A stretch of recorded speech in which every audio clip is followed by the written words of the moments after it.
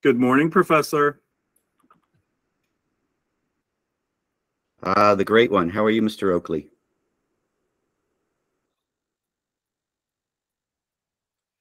Couldn't hear you on that one, buddy. I think you might have been muted. Thank you in advance. Thank you in advance for doing this. My pleasure. Joe, you're not in your office. I am in a office. I just look across the suite and you're not there.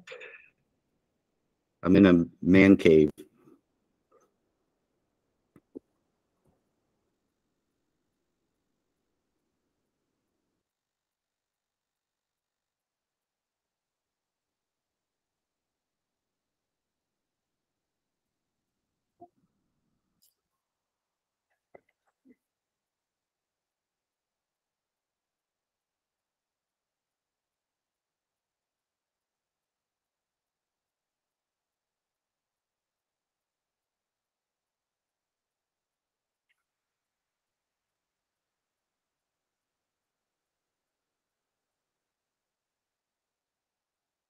All right, Joe, you ready to get started? Yes, ma'am. All righty. Well, thank you, everybody, for being with us this morning. We are excited to have you and looking forward to what is sure to be a very educational session here with Joe. I'm sure many of you know him, but he is a professor in the PGM program at Florida Gulf State University, and was also a director of golf for 24 years at the Glades Golf and Country Club. So backgrounds in accounting and finance, as well as, green grass golf facility side. So we're lucky to have him here presenting to us. Before we get started, I just wanted to remind you all to stay on mute throughout the call, just in case there's any background noise. It'll be distracting if you're not on mute. So make sure to stay on mute throughout the call. If you have any questions during the session, please feel free to put them in the chat feature, and we'll be sure to answer them. We'll most likely save all questions till the end, but Joe will be happy to answer any questions at the end once he gets through his presentation. So without further ado, I'll turn it over to Joe. Great. Thank you, Jackie. I appreciate that. Welcome, everybody. If I can, I would just like to do a brief survey of the room in terms of obviously your name, what your position is in the club that you work at or for. So I can try to kind of gauge, are we talking about, do we have a lot of GMs, a lot of HPs, director of golfs, or assistants? And I'm going to try to maybe fine tune that to kind of your position. So I'm just going to call on you, if you wouldn't mind just giving a shout out. And the first tile I have here is Mr. Oakley. So you want to give a shout out there, sir? Absolutely. My name is Matt Oakley, head golf professional and director of golf at Worthington Country Club in Bonita Springs, Florida. You came up on my list after that.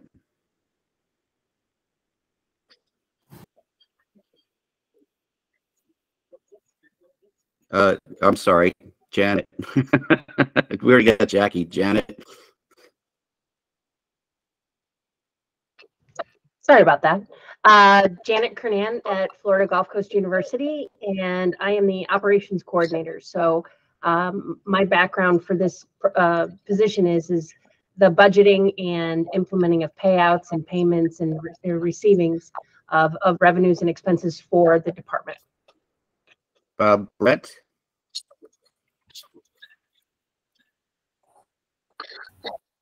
Yeah, sure. My name is Brett Graham. I'm the president of Easy Picker Golf Products. Brian.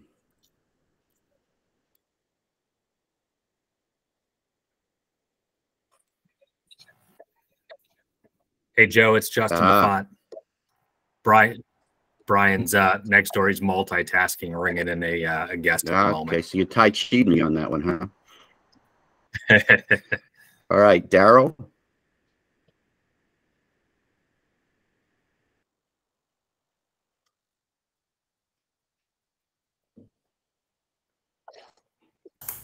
Oh, there we go. Morning, Joe.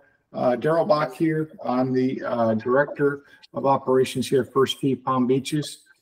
So that's my background and looking forward to a great program. All right. We have Jordan. Yeah, my name's Jordan Liddy. I am the head golf professional at Sandhill Crane Golf Club in Palm Beach Gardens, Florida, and newly elected member, and this is my first educational experience. So glad to join everybody. I hope I don't scare you off. Joseph? Hi, I'm Joe Compitello. I'm the head golf professional at Indian Creek Country Club in Miami, Florida. Thanks for doing this. You're welcome. Kathy?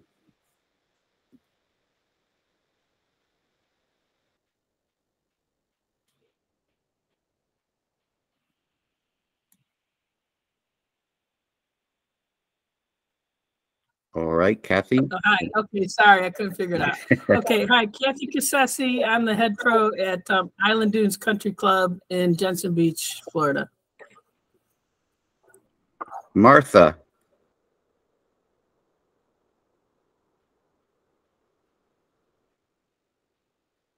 Marty Hall, Assistant Director of the SFPGA Golf Management Program. Michael.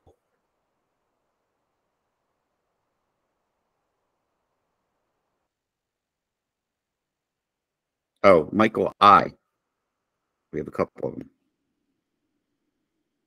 Yeah, sorry about that. I'm the head golf professional here at Piper's Landing in Palm City. Excellent. Thank you. The other Mike.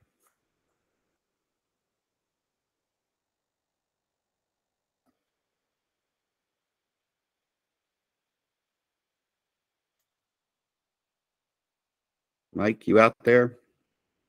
Going once, going twice. All right, we'll move on. Nate?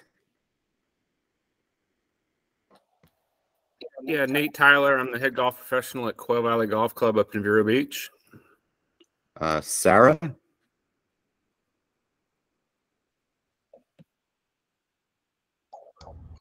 Hi, good morning. Sarah Dixon, Director of Golf at Wilderness in Naples. And I enjoy the budget process and all things financially related. So thanks for doing this. Cool. You're a geek like me. Scott? Scott Cash, head golf professional at the Nest Golf Club in Bonita Springs, Florida. And I just have a last name for this one. It's Tremansky.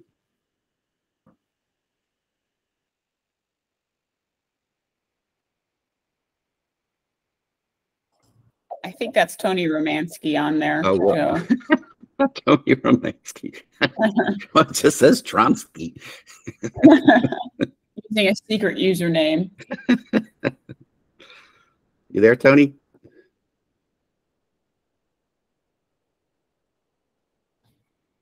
I know he's the sales rep with TaylorMade. Oh, okay. And we have William. Yes, good morning, Joe. Thanks for doing this. It's great. I'm a numbers geek like you and an independent contractor. Teach. Excellent, excellent. Did I miss anybody? Anybody jump in that I might have missed?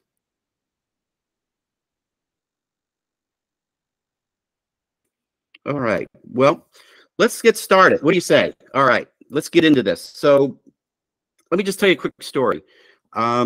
When I started working at the university, and since I have a degree in accounting, they had a shortage of accounting teachers in the School of Hospitality, so they asked if I would fill in.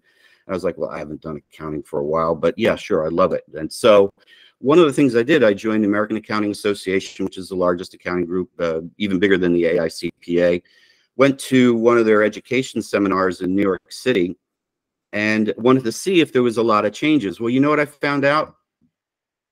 Debits are still on the left and credits are still on the right. So boy, was that disappointing. No, accounting hadn't changed. You know, there's still things. I mean, there were a few little updates and all that stuff. So I thought, boy, I don't have to like relearn accounting again. That's good.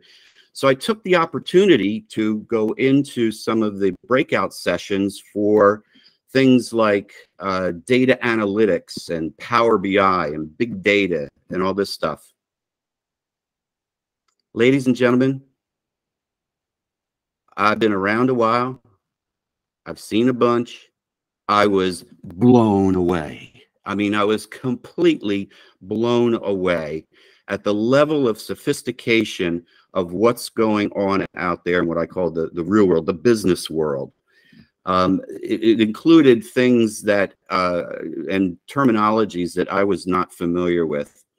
And I was in shock. And I was just thinking to myself, when I reflected about our industry and how I conducted, and I was included in this, is that we were like cavemen hunting with spears and arrows, trying to just, you know, kill a wildebeest or something. We were so far behind in our understanding of what's going on with all of these new information systems, data analytics, that I just had to learn more about it. And it became kind of my, and I won't say mission, that's too strong of a word. Let's use advocation to really try to bring some more sophisticated processes, procedures, insights to what it is that we do in order to elevate our profession and to get better results for ourselves as professionals and for our industry and our clubs. So I just want to kind of give you that background context of where we're going. This particular session is going to be kind of elementary, very simple. I'm sure many of you have heard a lot of these concepts before. Some of you, it may be that you might be introduced to it. I'm going to go very, very quickly. I'm not going to get into the weeds or get into how to do these things. Jackie's going to be sending you some links that have videos on how you can actually set up in Excel all of the things that we're going to talk about here today. And it's step-by-step, monkey see, monkey do stuff, just very simple on how you can construct these things.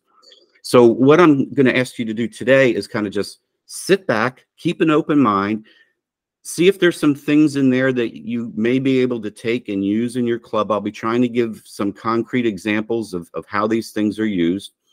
But we're going to take some managerial accounting constructs, the first one being what we call CVP, variation analysis, capital budgeting, and the time value of money, and time permitting, we'll get into forecasting. So sound like a plan? Good. We'll go with it.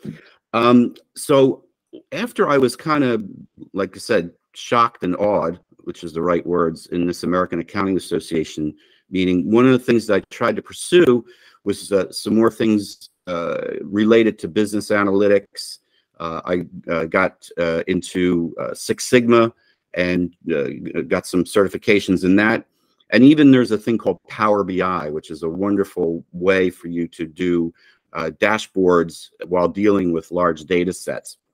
But today's applications are going to be more, I would say, germane to our jobs. So let me pull up my first screen here and see if we can get this going.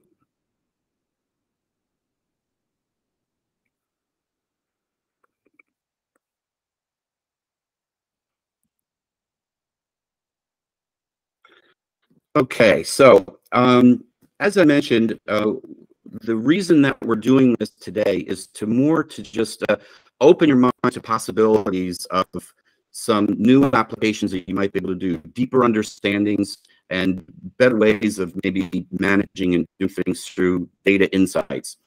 So let's jump right into our first category here. And we talked about we're going to do some what they call cost, volume, profit analysis. Now, a lot of you are used to dealing with budgets, and you're going to find that you're going to look at this and go like, oh, well, this is kind of like a budget, maybe on steroids. And yeah, that's about all it is. But the nice thing about it is it's going to be dynamic in nature, and we'll talk about that in a minute. The next thing we're going to deal with is what is called budget variation analysis. Now, we all live and die by our budgets, I hope.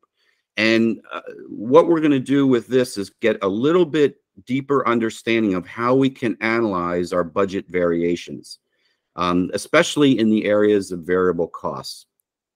And again, we'll talk more about that later. Then we're going to pivot and talk about capital budgeting decisions. Okay, how do I decide how to spend my capital money? And we're going to talk about the difference between capital money and revenue expenses, capital expenses versus revenue expenses. But how do I make decisions between competing needs in a company when I have limited resources? And then, as I mentioned before, time permitting, we might talk about some forecast modeling, which can be very helpful. If you can predict the future, you might have a future job. So let's talk about, so what is this CVP I keep talking about analysis? Well, it has to do with cost, volume, profit, all right? And it really deals with determining and seeing what is the impact of these variables, cost, volume, and profit, and how they interplay with each other. And it enables managers to kind of explore the relationship among costs, sales volumes, and profit in a dynamic way. So this CVP analysis is not only an equation, but it can be expressed graphically as well. And that's where you get the dynamic aspects of it. And I'm going to be showing you how to do that as well. Now, for us old timers out there, we may be used to hearing something called break-even analysis, which is really a derivation of CVP. Break-even analysis is really just a point in time, where the cost, volume, profit analysis is more dynamic in nature. It's constantly moving. What we're going to be showing is how this relationship between fixed costs, variable costs, and revenues, how they interact with each other. And as I mentioned, they can be represented either mathematically or graphically. So here's an example of a basic equation for cost, volume, profit. And it's real simple. You can see it's our income equals our selling price times the number of units sold minus our variable cost times the number of units sold minus our fixed cost. So it's a pretty basic formula. So again, our sales minus our variable cost minus our fixed cost. That's basically it. But that one equation can actually be manipulated in a number of different ways. So we can find out a lot of insights about, well, what is our break-even point? What's the number of units sold, whether it's rounds or whether it be shirts or whatever it is. Yes. Unfortunately, we don't see anything on the screen for us. We only see you and you speaking. We don't see anything of diagrams or anything. Well, that's a problem. Well, how long has that been going on? Oh, since you started talking. Okay, well, that's a problem. Let's try that again.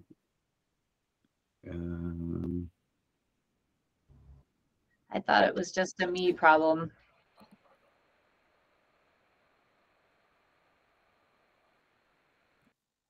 Can we see this?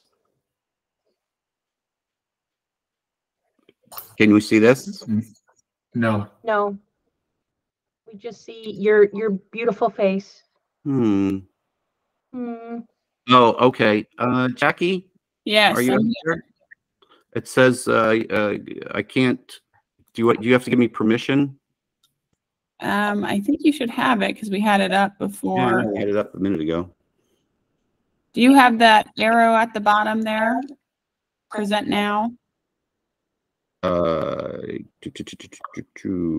No, I have. Well, I have stopped sharing. Let me try it again. Huh.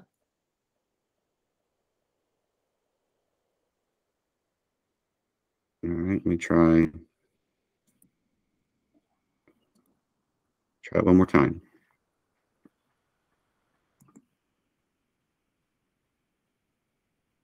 Okay, it's not allowing me to. Okay, here we go. Let's try down here, entire screen.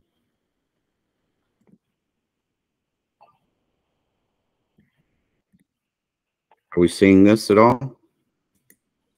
Yes, coming up now. Oh, it did pop up. It's We're getting close. Oh, Okay, that's There you Good? go. awesome.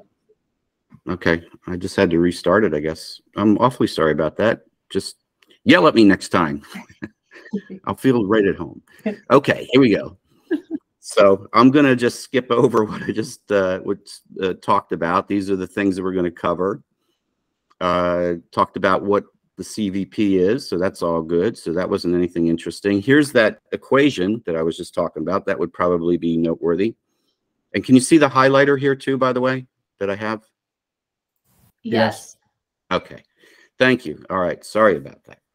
So as I mentioned earlier, the equation is income equals sales price times volume minus our variable cost times the volume minus the fixed cost. Or simply stated, it's income equals sales minus variable cost minus fixed cost. So that's nothing too exciting.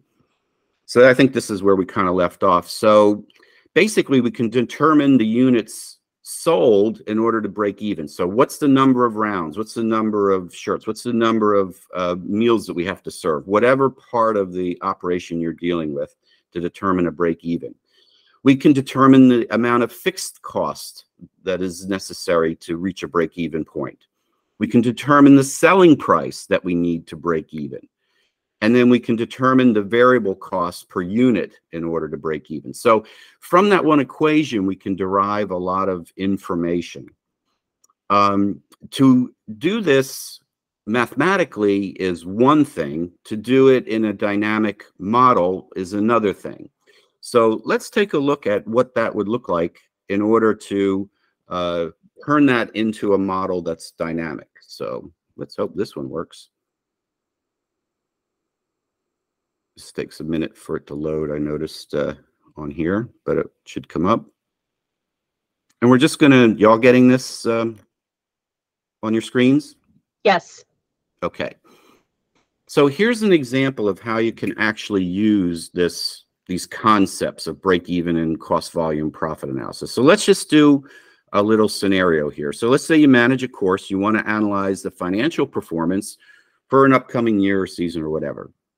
You want to understand how changes in the number of rounds played, your volume, and the associated costs will impact your profits. So your golf operation primarily generates revenues from greens fees, cart fees, and pro shop sales. So let's take a look at how we can determine what our break-even point is and what our profits will be at various volumes. So if we take a look at this here, we can see that we have greens fees, cart fees, pro shop sales on a per round basis, totaling a variable revenue of $80 per round. Then we have some variable costs that includes the cost for the greens fees. This would be like utilities, maintenance, personnel for each round, variable costs for cart rentals, variable costs for pro shop sales, totaling $20 of variable cost. And then fixed costs, which would be like our overall golf course maintenance, employee salaries, marketing, et cetera, et cetera. And again, this is just very simple. I'm just trying to give you the concepts here. You can make this as elaborate or as simple as you want for your operation. One of the things that we have in our industry, notice that we have selling price, variable costs, and fixed costs. There's another type of variable costs, sometimes called semi-variable or mixed cost. And there's those things that aren't directly variable costs, like, for example, cost of sales or the revenues per round is very directly variable. For every round, we get an extra cart fee or whatever. But some costs are mixed. And I'm not going to deal with that today. I'm just trying to give you the concept of how you can use this dynamic model just in meetings with your general manager or in your golf committee meetings or board meetings. But if we have these variable costs and fixed costs identified, then we can do the analysis. So as we mentioned, total revenues, $80 per round, variable cost, $20 per round. That gives us a contribution margin, which is my variable costs minus my my variable revenues minus my variable cost equals my contribution margin. That allows us to be able to determine our break-even point from the formula that I mentioned above. So if we take our total fixed costs divided by our contribution margin, we see that the break even for this club is 34,000 rounds. If we want to find out what the profit analysis is, we want to say, okay, so let's assume that we have 40,000 rounds we're going to sell, or have 40,000 rounds. What does that mean? Well, if we go through the formula and do the application of the formula, we see that we make $340,000 based on that. Now, if we want to look at this more dynamically, you go, okay, that's great. Well, I can do that in my budget in Excel, and I can punch in numbers, and I can get, I can do all kinds of things with it. But again, looking at this through the CVP lens, if you will, you'll see how we can do this dynamically. And let me just jump in and show you. So let's just say you're sitting in a meeting, or some members bugging you about some dumbass idea, and you want to see, well, what is the effect of doing things from a policy standpoint and a financial standpoint on my bottom line? So I can go in here and just start to say, okay, well, we should drop our greens fees by $45. So if I come over here and drop it by $45, boom, all of a sudden, all my graphs dynamically change. And you can see what that does to my bottom line here as well at various volume levels. Let's just say, okay, we're going to increase our cart fees by 22. Boom. Okay, and you know what? We're going to put in an extra $100,000 into our maintenance budget. So we'll do 1.6 million. And you're noticing as I do this that the chart is changing dynamically, and this graph is changing dynamically too. So I can come in here and even change my volume. So let's just say we're anticipating 45,000 rounds. I can change that automatically. Everything is dynamic in nature. So you can see that how much of a handy tool this would be for you to explore various options at your club by just plugging in numbers, and instantaneously this is all changing both in a tabular format but also dynamically in a graphic format. So this can be a very helpful tool in trying to figure out not only what has happened, what is happening, but what's going to happen or what could happen. Does anybody have any questions on that real quick?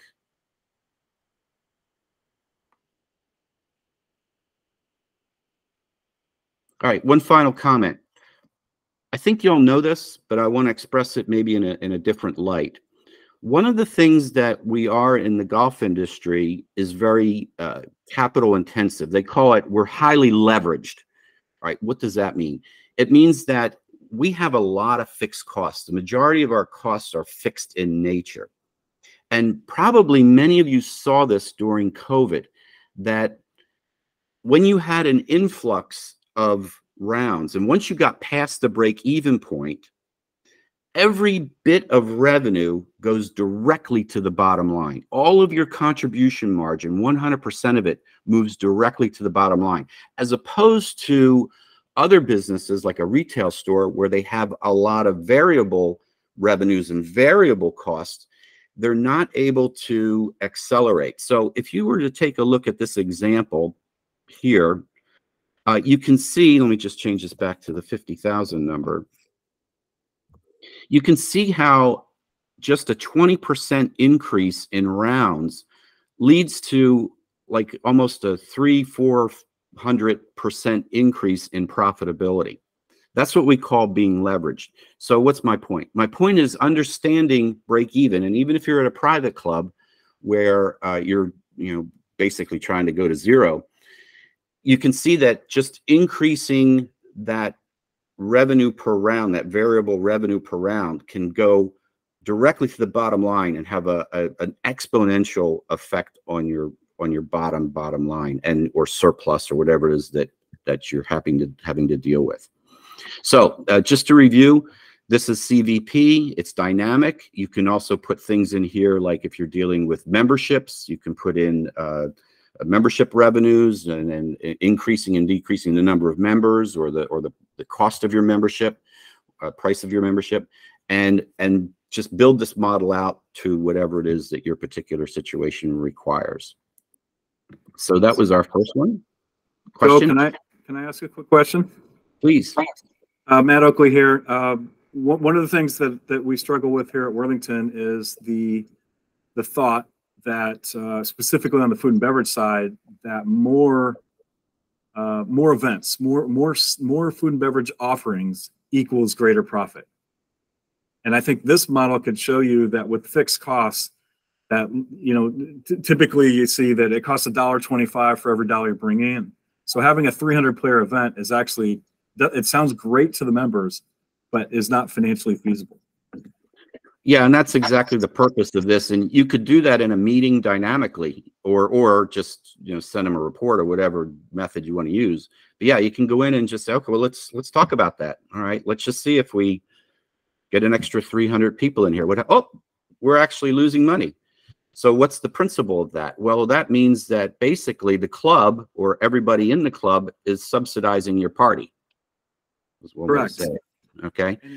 And in bundled community environments where it's kind of, everybody's sharing equally in the costs, as you know, you're 24 years in one, everybody thinks that that's such a great idea. And I think this tool could be something you could literally show up on a screen at a finance committee meeting or a food and beverage meeting or a golf committee meeting and show them, look, every dollar we bring in is actually closed as a better answer than more.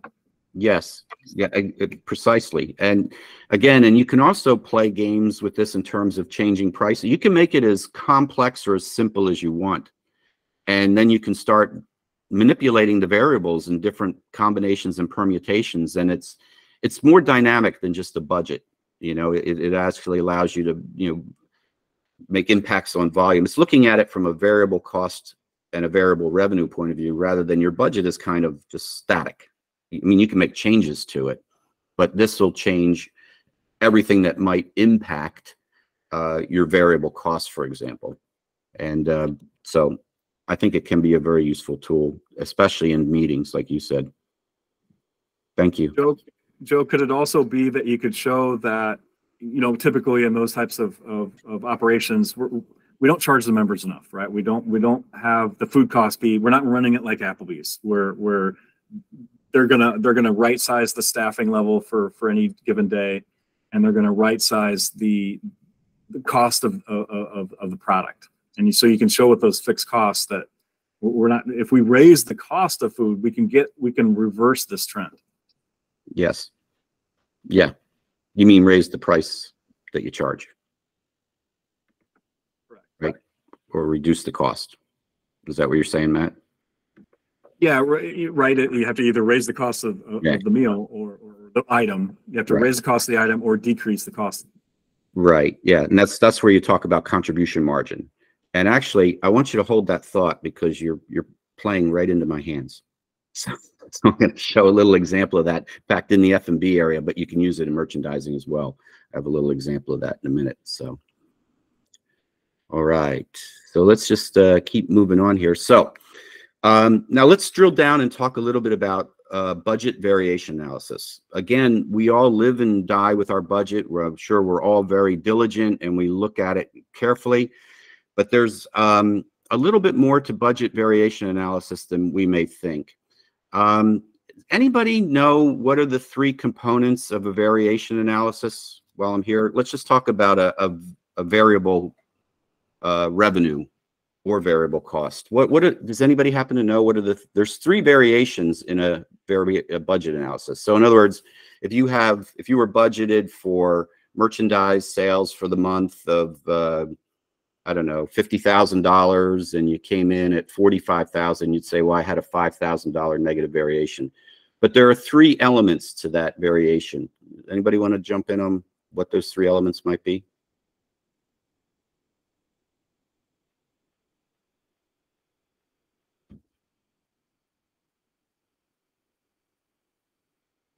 Boy, it's a good thing you're not in my class. I'd have to come after you.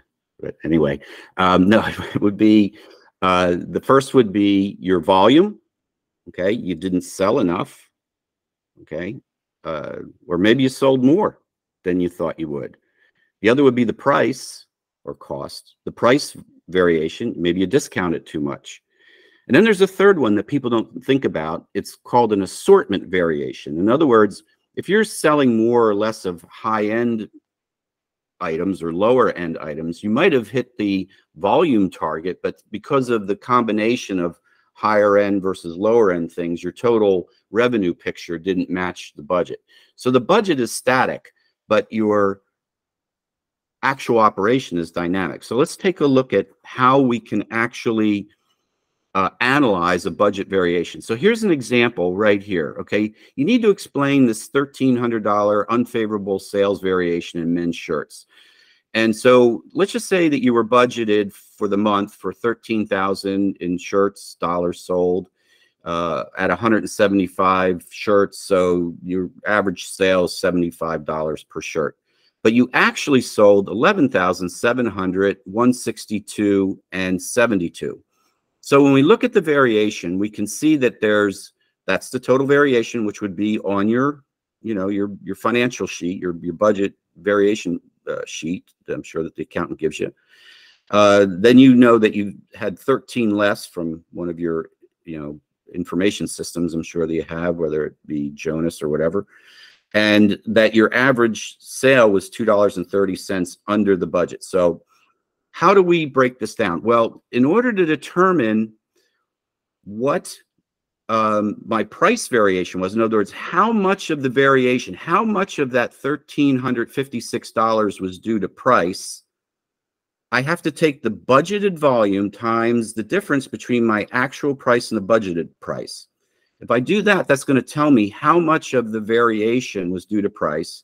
I do the same thing with volume. I take my budgeted price, and then I take the difference between my actual and budgeted volume, and that's going to tell me how much of this variation was due to volume. And then the difference, you can just plug it, actually, is always going to be your assortment variations because of the things that I sold. Okay, so to look at it more specifically, you can see here that in this particular case, when I do the math, I see that of the $1,356, $411 came from the fact that I didn't charge enough, $975 because I didn't sell enough, and then $31 favorable because I actually had a favorable assortment of products. I sold more expensive products than you can see there. And if you were to look at it just graphically, if you wanted to put it up in a chart, you could see how the 1,300 is explained away mostly by volume and obviously by price. Now we can do the same thing not only with sales variation, but we can also do it with cost variation as well. So here's an example of F&B. So here we've got the same situation. We were budgeted to have 3,750 in sales at 1,500 beverages, et cetera, et cetera. Actual came in at this, so we can see the variations there. We used the exact same formula, and we find out that the price variation here of 556, 225 came from the fact that we gave discounts. 313 came from volume, and then the rest was due to price, volume, or assortment variations. Now, just one quick note, obviously, positive numbers are unfavorable for cost, and positive numbers are favorable for revenues. So we use the words unfavorable versus pluses and minuses. So this would be a great opportunity for you to be able to more deeply explain to your boss or whoever, or members or golf committee meeting. And I'll just quick story on this. I had a member that was looking at my budget one time, and we had just killed merchandise. We blew it out, and we had a lot of favorable. And the way that the budget or the financial statements were given to us, we had obviously the revenues on the top, like is normal, and you do the expenses underneath. So you had all this revenue up here, and we're looking so good on the revenue side. And then we come down, and of course my cost of sales were high. And this member kept saying, like, well, you guys did really great on the sales, but your costs are out of control. And I said, no, they're not. And he goes, yes, they are. Look, you got this huge negative cost of sales variation. I go, well, that's because I sold more. I'm going to have more cost to sell. And I went round and round with this person. You can fill in the blank. And, finally I had to do something like this to get them to finally realize, you don't understand. It's not just, that I have a negative variation. I sold more too. And So these can be helpful for people that really don't understand the nature of variable revenues and variable expenses. So just a little thing here. Now this is going to I just threw this in at the last minute, and this goes back to what Matt was saying. One of the things that you can also do in variation analysis, and this is an example of an F&B analysis called menu engineering. And essentially what it does, I'm just going to do this real quick, it actually shows you on your y-axis, you take the contribution margin, and on your x-axis, you take the amount of volume sold. And here you can see the various items on the menu. Think about it for a minute. This is a beautiful little matrix, if you will.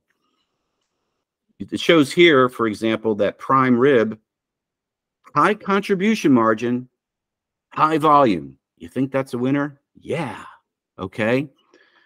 High contribution margin, low volume. Well, these are something we need to figure out. We have low contribution, low margin. What are we doing here? If we have maybe a high volume, low contribution margin, well, maybe we're not charging enough. So this is a neat little grid. You can do this. This is an F&B example, but you can do it for merchandise as well. You can do it in terms of categories, men's shirts, women's shirts, or you can do it within a category. You can get down to the vendor and see which vendors, Nike or whoever we might be dealing with in terms of soft goods. So the idea here is to strategically understand what are the items that are contributing to my bottom line and which ones are actually detracting from my bottom line, especially when we're talking about limited floor space on a merchandising basis. Should we be carrying these things? They're actually a drag. So this is an example of that menu engineering, as it's called, or it's just basically price analysis or costing analysis, if you want to look at it from that point of view. All right. As I mentioned, we would go quick, and now we're going to hit our last topic here, and maybe we'll hit our forecasting as well. But this is basically capital budgeting and the time value of money. But before I do that, just any quick questions on the previous thing that we talked about, the volume price variations?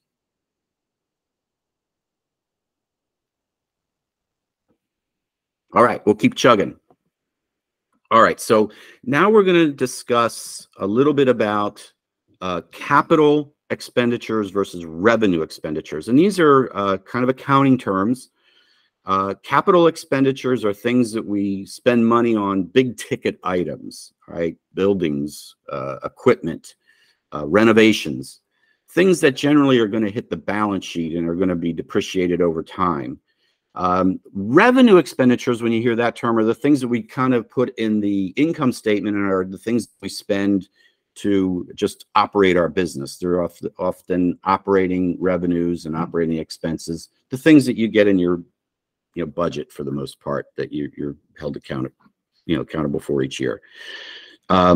So we're going to look at specifically these capital expenditures, and sometimes you need to do this. You need to get government regulations. You might need to get a better hood or a better refrigeration system in F&B or what have you. Can be due to reduce certain operating costs. For example, the longer that you keep equipment, the maintenance cost of that goes up over time. So sometimes it's time for us to retire equipment and reduce our maintenance and operating costs. We may do it to increase sales. If we want to invest in maybe a nicer pro shop or whatever it is that we're trying to do for the purpose of increasing sales. We want to maybe we want to replace an existing fixed asset that's just getting old and worn out. Hey, members just want to replace it. It's starting to look a little worn. Expand into one or more locations. You may want to add something like a fitness center or something along those lines. So these are all reasons for capital expenditures. And I would just say just sometimes for member satisfaction, just to make things look better. But one of the things when we're making these large capital outlays, whether it be through a loan or whether we're going to fund it internally, is we need to understand that we have to know what the various cash streams are and the effect of time on that cash stream. Now, here's, I think, one of the very and most important things is that right now we are in a time of inflation and interest rates are rising rapidly. Now more than ever is a good time to really take stock of understanding capital budgeting and the time value of money and how we can discount that inflation or those interest rates to see what the effects are in spending money today for money that'll be worth less in the future. So the formula for understanding the future value of money. So in other words, future value is I have X amount of money today. What is that going to be worth in the future? Well, the formula for determining future value is the present amount times 1 plus the interest rate to the power of the number of years. Okay, that sounds mind-blowing, but it's not. I'll show you how it's done in a minute. So the question is, what will $10,000 be worth in 5 years with a discount rate of 10%? Well, let's talk about discount rate for a minute. You hear this a lot in the capital world. When they're talking about the discount rate, it can be anything that you want. It could be the interest rate from the bank.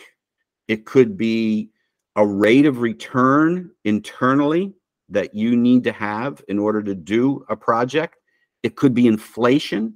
It could be anything that you want.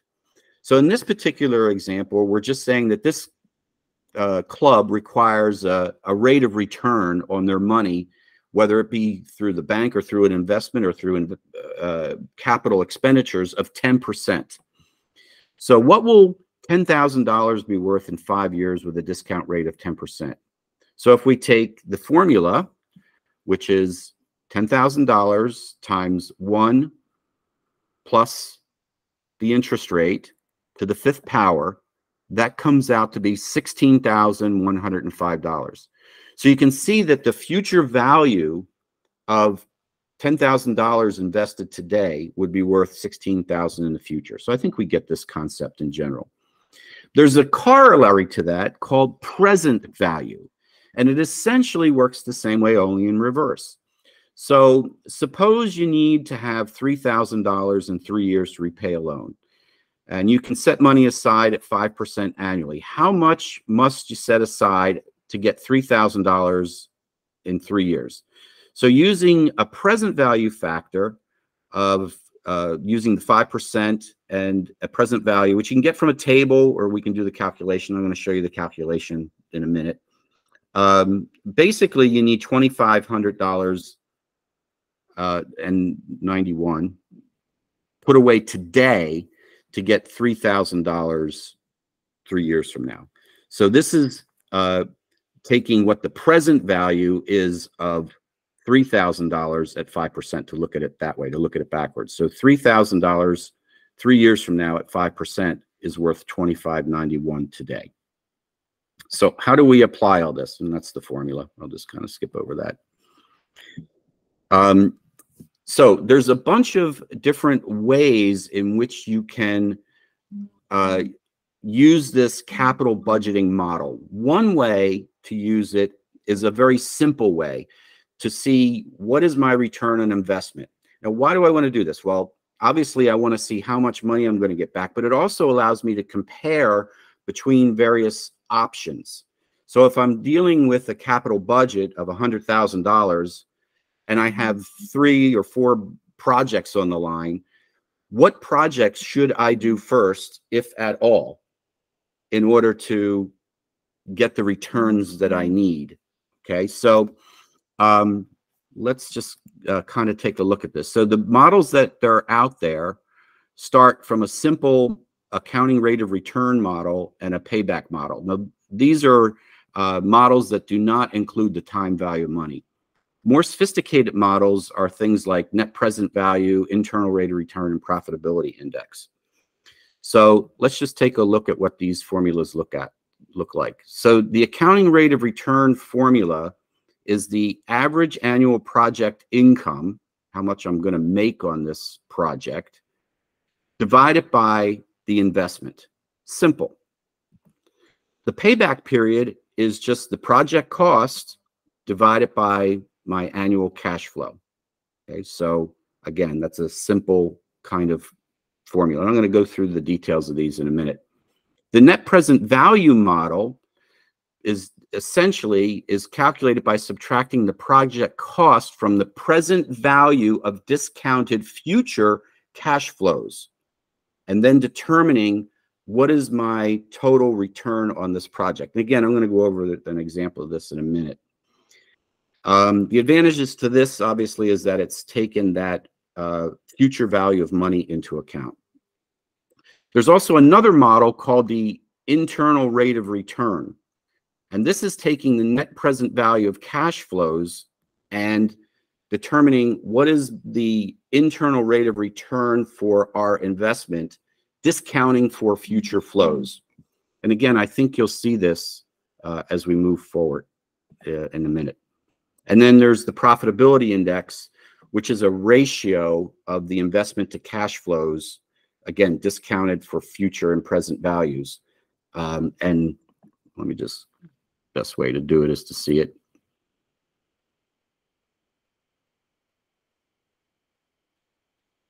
So here's how we can assess different. Anybody have any questions or comments? Okay. So here's an example here of a company called Grows Back Golf Club. It always grows back, I guess. So the club's decided to construct forward tees on its 18-hole golf course. Okay, the estimated construction cost is $50,000, and the owner believes that many more rounds will be played and other profit centers will also benefit. So here's their assumptions for 10 years. They're going to increase maintenance costs of $5,000, increase green fees of $20,000 a year, increase F&B $2,000, increase miscellaneous sales, shirts, clubs, etc., $8,000, and increase the miscellaneous cost of sales and related variable cost of $4,000. So if we look at this, we see that they have increased greens fees of $20,000, increase F&B of $2,000, increase merchandise of $8,000. They have variable cost of $4,000, maintenance of $5,000. So their net cash flows are $21,000 per year. So if we look at this and assume a discount rate, so they want to make sure that they get a 10% return on this investment. That's the discount rate. And they put $50,000 into the project, and this is what they're going to get over 10 years. What's the payback? Well, if we take the payback period calculation, which is I take my cash flows, my net cash flows, and divide it into the 50,000, I'm going to get my money back in 2.2 years. Simple. Okay, so it's just a very easy, simple way of looking at what kind of return I'm going to get. So I'm going to basically get my money back in 2.2 years. But it does not take the time value of money into account. The next one is that accounting rate of return, okay, which is simply looking at our total cash flows divided by the investment. So I get a 42% return on my money. So the way to look at that is my 21,000 divided by my 50. It's almost the inverse of the payback. And it says we're going to get $42,000. To determine what my internal rate of return is, and remember, the internal rate of return consists of the cash flows and the time value of money and determines the rate of return earned by the project. So it's looking at the future cash flows discounted for the fact that as we move forward in time, $21,000 5 years from now is not worth $21,000 today. Yes? Yes. So it discounts the future cash flows and then determines what is my internal rate of return for this investment. So we get 40%. Net present value does the same thing. It takes the future discounted cash flows and subtracts the investment to determine how much money I'm actually making on this given discounted cash flows. And then the profitability index is the ratio of the present value of cash inflows and savings to the present outflows. So it's looking at the inflows versus the outflows and the ratio of this. Okay. Why go through this? Well, we want to be able to evaluate and ascertain which of many projects is going to provide us with the greatest yield. And given inflation and given return on investment and discounted money, which project is going to provide me with the greatest amount of return? So we can prioritize projects in that way. Now, we use things like the profitability index because, and the net present value, because projects can be of varying nature. There are various amounts of money. They have a varying amount of return on investment, that the time horizons are different. So looking at things like the profitability index takes all of that into account and puts them on a relative playing field. So we're just about 5 minutes out from our hour. So we covered the 3 topics that I wanted to hit, and maybe now we can open it up to questions and see if anybody has anything they'd like to address at this time. So let me close this out. Anybody? Any questions? Joe, I've got a question. Matt Oakley here. Sorry to jump in. Yeah. I think the typical pro is responsible for 2 types of financial responsibility to their uppers. One is to present a budget or a prediction of the future. What are we going to do next year? And then 2, explain the variances on a monthly basis. What would you suggest to us for first on the budget side of what variant, what types of factors should we be thinking of why 2024 is going to be different than 2023 actions? Dan, I got to tell you, it's like you said, I should just sent you the questions. I mean, that my final thought on this was about actually forecasting.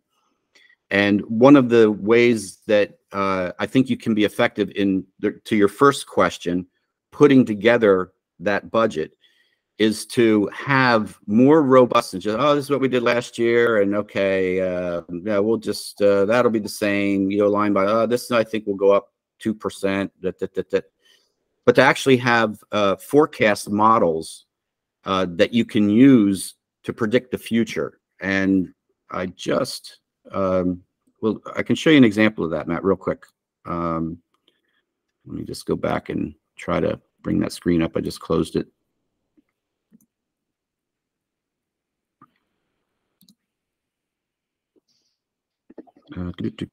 Might take a second here. Well, anyway, while this is loading, the idea is to be able to use more sophisticated models in terms of forecasting the future. And let me see if this comes up now.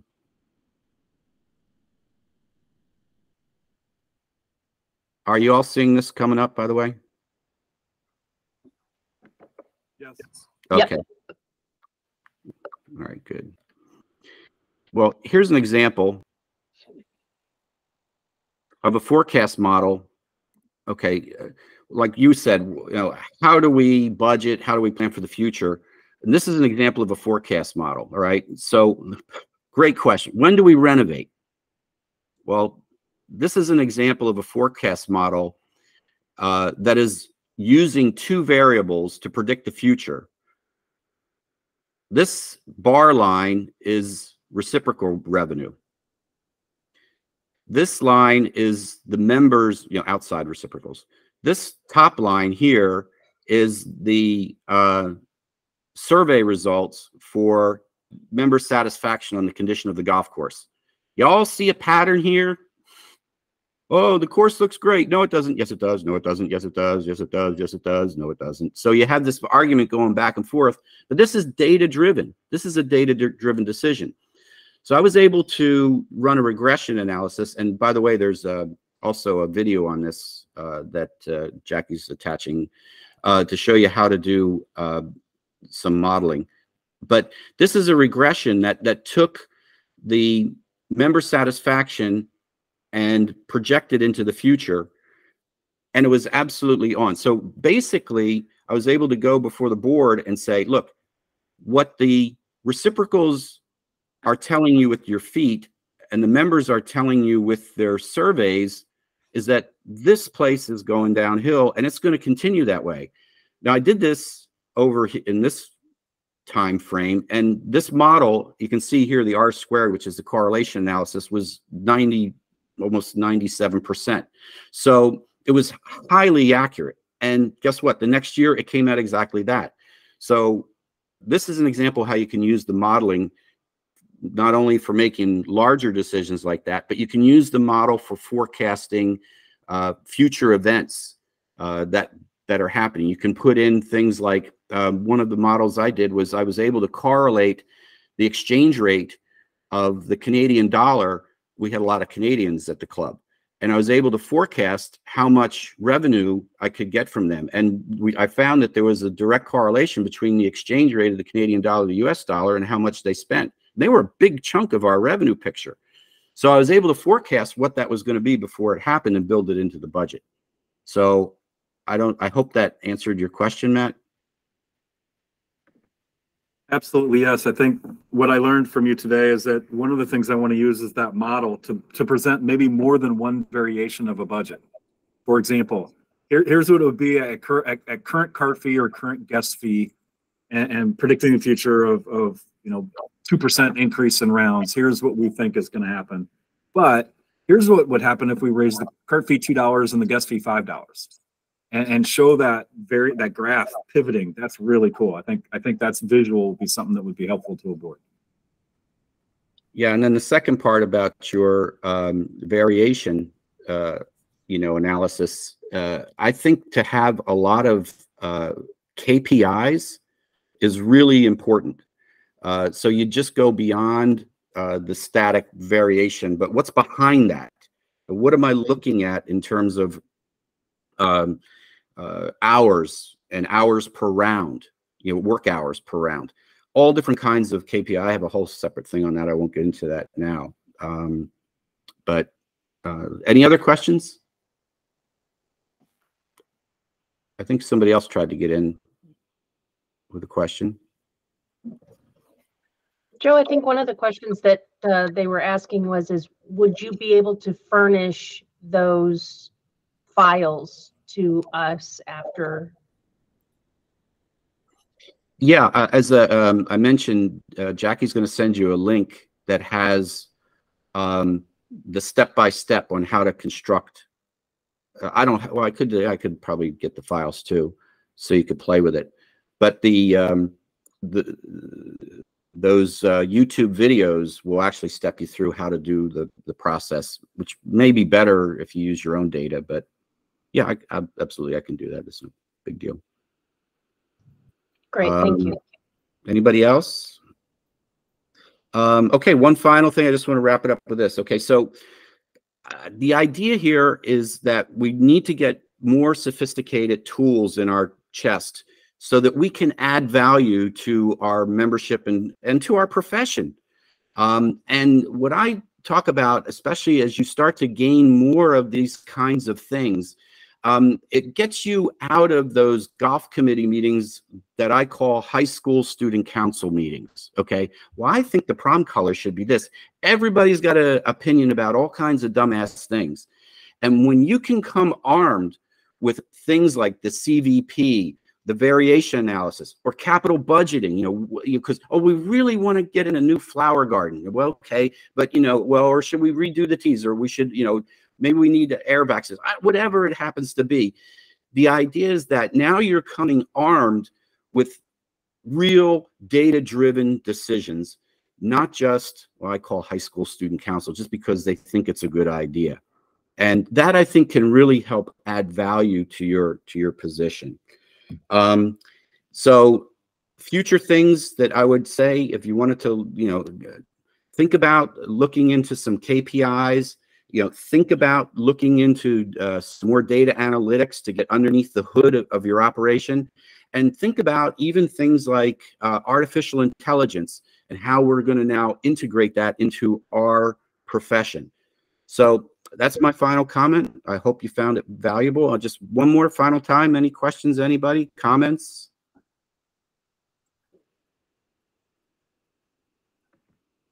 Joe, thank you for your service. Thanks for this, and thanks for everything you do. I appreciate it. Y'all have a great day. Go rock the world. Thank you, Joe. Appreciate it. And as he mentioned, I will be following up with an email with a couple different resources for you all. So appreciate it, Joe. And hopefully there's a lot of good stuff there to take away. Thanks, you. Joe. And Jack, thank you. And Jackie, maybe I can get you those files too. I'll email you some of the worksheets. Yeah, that'd be great. I'll wait for you to do that before I send it out to everyone. Okay. Thank you. Thank you, Joe. That was great. Appreciate it.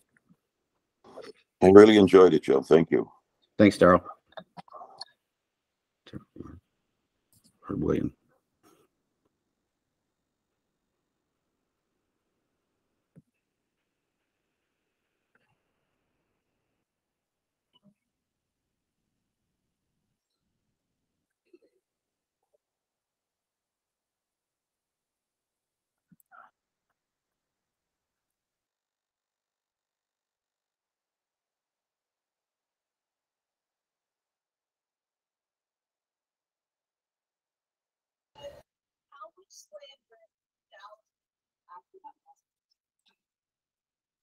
Yes.